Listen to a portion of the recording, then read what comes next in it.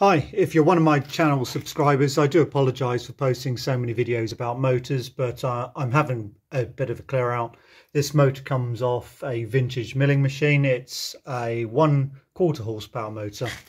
And we're just going to quickly test it just to check that it works. I mean, obviously the thing actually spins around, but we'll actually see it running. We'll also check the no load current and also the insulation resistance too. Okay, so that's the first thing we're going to do. We're just going to use this meter to check insulation resistance. There's a couple of settings on it. I can check high or low volt. Well, they're both relatively high, 500 volts or 1000 volts. So we're on the 1000 volt setting.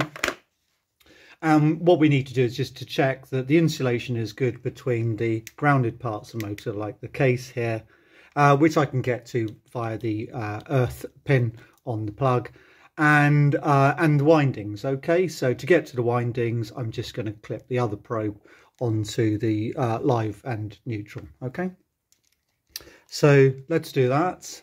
And you've probably got bad reflection at the moment from lighting, but you'll see that we're reading the top scale, the red scale, so it's greater than well, it's actually nearly 40 mega ohms of resistance, so that is very good.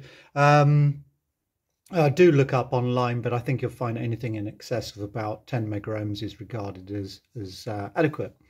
Okay, so that was on one pin. Let's go for the other one. Oh, by the way, actually, let me just turn the power of the tester back on and just put it so you can see it again. But if I were to check like that, you'll see that we've got a very, very low resistance. I mean, it indicates something like 0, but of course it can't be 0 ohms resistance, but it's very low. Right, okay, so now just making sure that I don't short myself out across these probes, because it does give a bit of a nasty bite. It's 1000 volts after all. And you'll see that, okay, so once again, it is more than 30 mega ohms. It might even be 40 mega ohms now.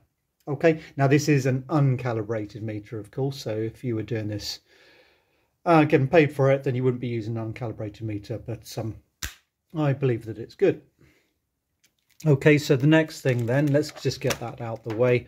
I just want to check the current drawn, and I'm not going to put any mechanical load on this spindle. I'm just going to see it just run. So let's first of all just see it run. And on this extension lead that I've got here, I've just looped the live out. I do sometimes think that maybe I should loop out the neutral, because the neutral's tied to earth as well, but this is not being used as an everyday extension lead. This is solely made so I can do this with a clamp meter, because that makes it quite easy to get the clamp meter on there. The clamp meter is currently set to 6 amps scale. So if you look along this scale, it's an old analog meter, but 6 there. So that's the scale. So, you know, 1, 2, 3, 4, 5, 6 amps. Initially, the needle's going to deflect quite a bit because there's going to be a large inrush current because it's stalled. It's the stall current. And then that will settle down to something around about 2 amps. Yeah, it says the full load current. I mean, it doesn't actually say full load current, but that is what it's talking about, 2.6. Okay, so 2.6 amps. We're not under mechanical load, so I'm expecting something roughly about 2 amps. So let's run this.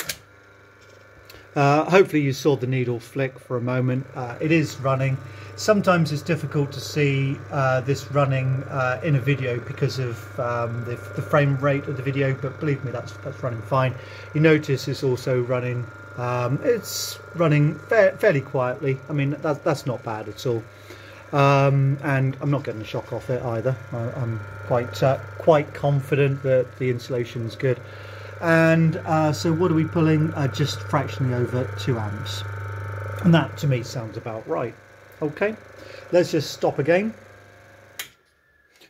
And in a moment there, when it almost comes to stop, you'll hear the centrifugal switch click, and then we'll just start one more time. This time I'll just look at the meter and I'll just press the power on. There we go. Okay, so just over 2 amps. And I'll unplug. And just very, very briefly, I'm not going to take this connection plate off, but behind this connection plate, in common with most, actually, you know, 2 screws come out, and then you've got some terminal posts And there's instructions inside the connection plate saying, you know, if you swap, I think it's the red and the green wire on this one, then you can reverse the motor direction.